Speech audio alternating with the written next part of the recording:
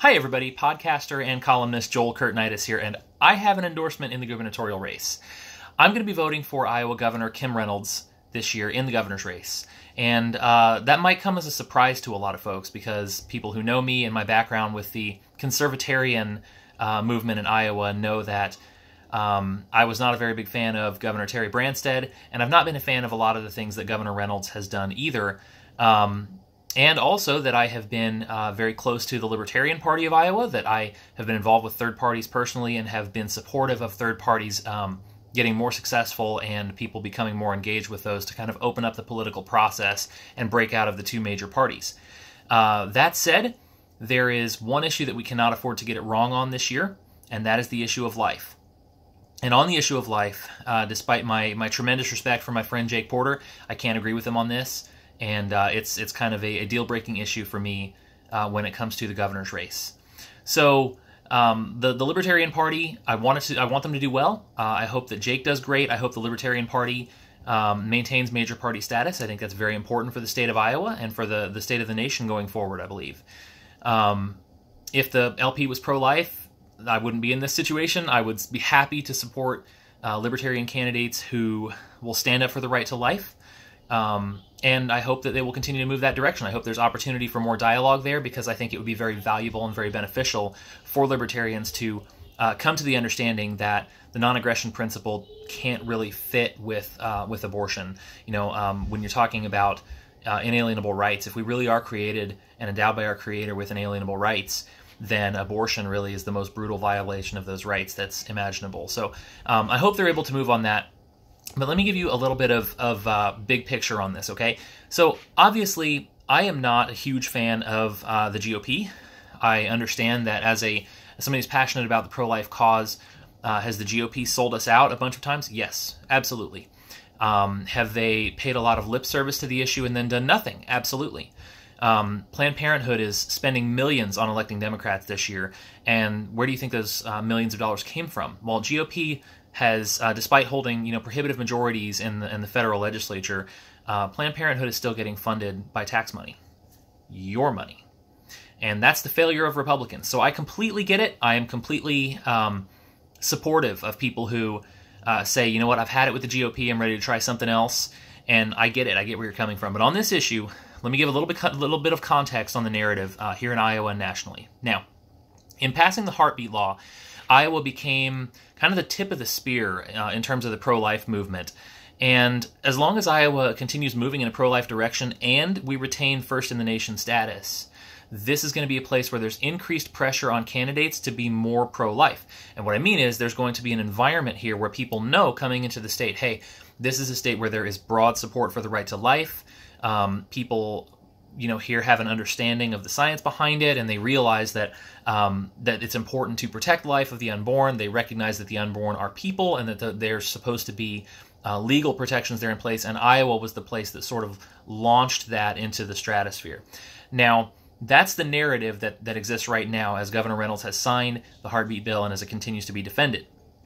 Planned Parenthood and the Democratic Party, they understand this completely. They get the importance of it and the significance of it. They've challenged it at every level. Of course, with Kavanaugh now on the Supreme Court, they understand that's not going to be their salvation. If it gets to the Supreme Court, they can't count on a decision in their favor there, as they so often do, to negate the legislature's movements in a pro-life direction. But that's why they've made abortion a centerpiece of Fred Hubbell's campaign.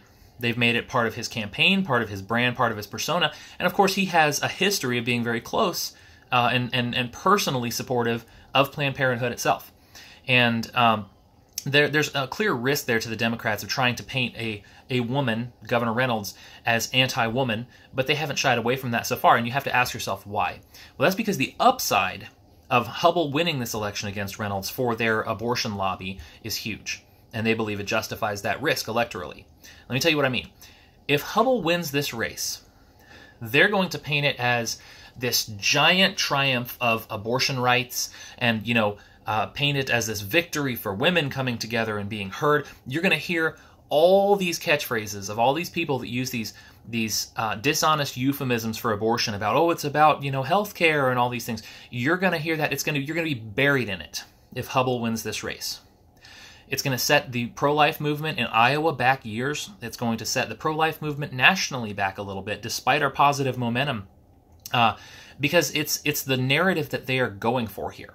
They understand how important our state is and how important it is that we change directions here for them to be able to pursue this in the future. They're always thinking ahead. They're much better a lot of times than conservatives are at thinking ahead. So all of this is all queued up to go. I mean, these headlines are already written.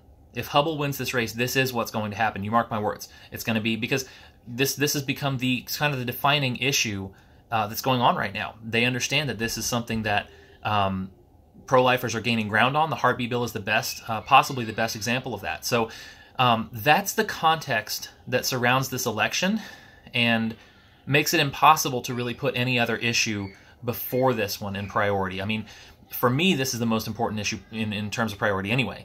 But there's a lot of other things that I can see people saying, well, you know, when it comes to the governor's race, there's a lot of things at stake. We need to, you know, look at all of them and decide who has the best package. And I agree, you should.